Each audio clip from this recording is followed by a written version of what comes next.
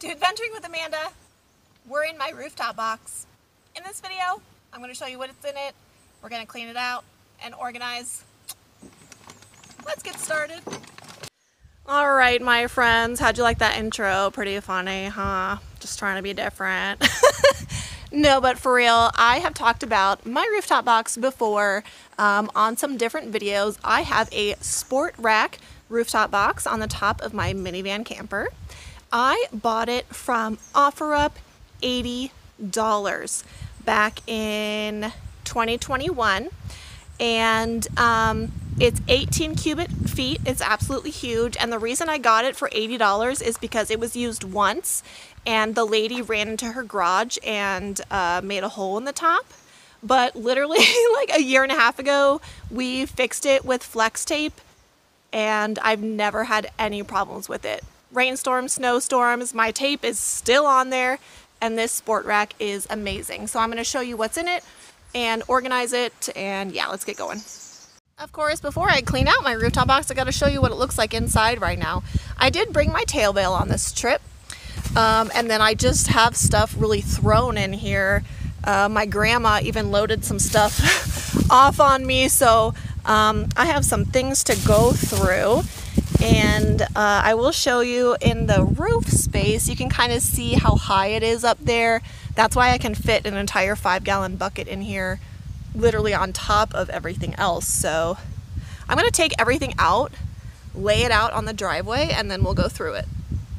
Ta-da! We got stuff. Kind of looks like my free pile at Schoolie Palooza. Winston is going to help us go through the stuff in the rooftop box. This is it.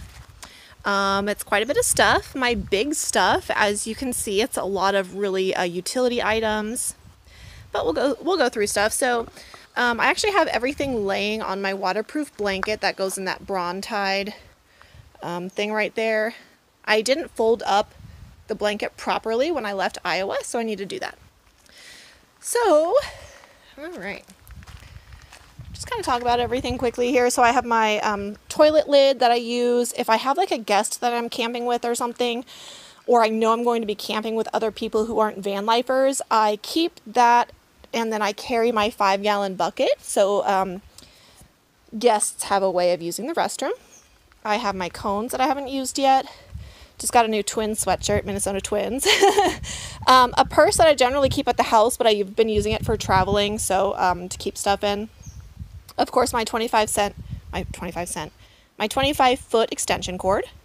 I have my Jackery solar panel over there, 60 watt, but it's broken. It's damaged. I ended up getting a new one from the warranty. So I don't even know why it's in my rooftop box, and I need to get rid of it. My shower. A Goodwill bag of items my grandma pawned off on me. My collapsible stool, as well as my sand mats. I have an extra camping chair here and my little stool. Collapsible water bags, and Winston doesn't go in my rooftop box, but he is showing us how nice our foldable rug is. I have a level right there. I have more in my van. I just keep that one in the top. Of course, my tail veil. My Wolfwise shower tent, and my propane stove. So as you can see, my big stuff, my big bulky items that I don't necessarily want in the van, go in my rooftop box. I also typically put towels, my red camping chair, and Winston's outdoor bed and collapsible playpen. But that stuff just completely folds flat, and I have it set up, so I just didn't really want to collapse it for this video. But this is it, and now I will show you what my rooftop box looks like empty. Here's the inside of my rooftop box. It had some rocks and stuff in it. I just kind of cleaned it out. There's no point in keeping it clean. That would just be silly. But yeah, this is it. I do recommend, if you have a rooftop box, tightening those bolts that you see. I just went to tighten them, and I tighten them about once a month. I just tried to, and they're super tight already. So, but yeah, it's nice and easy to access. What I love about this rooftop box, obviously, is that you can access it from all 3 major sides of your van or vehicle.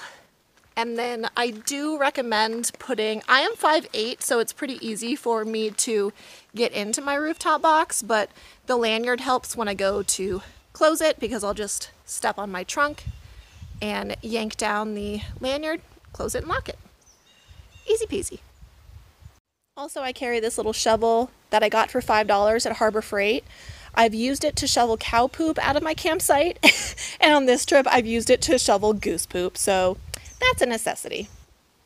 What I'm going to do now is kind of consolidate, like the stuff that my grandma gave me, I'm going to put in my purse because that stuff I'm taking back to Arizona. I'm going to wipe some things off as well. It still has quartzite dust on it, you know, from 6 months ago.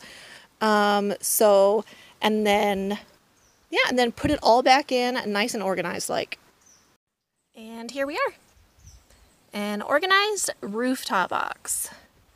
I put things that I use most frequently that are flat right in the middle, as you can see. And then toward the back, I have things I don't use as frequently. My cones, the toilet lid, shower, propane stove, and then I have like round things over there. My beach mats, chair, shovel, stool, and then I will put Winston's playpen right in the middle because that folds down flat, and my camping chair right here on the side. I have my extension cord under my tail veil right in the front, and that is it. I am so happy I went through my rooftop box. It feels so organized now, so yay, happy with it. But I appreciate you guys watching. Be sure to like and subscribe. If you found this video to be helpful, you know, drop me a comment if you have any questions about my rooftop box and how it's been for me. Let me know. I do highly recommend it. Yeah, the rooftop box is a must-have for me for minivan camping. So thank you again, and Winston and I will see you next time.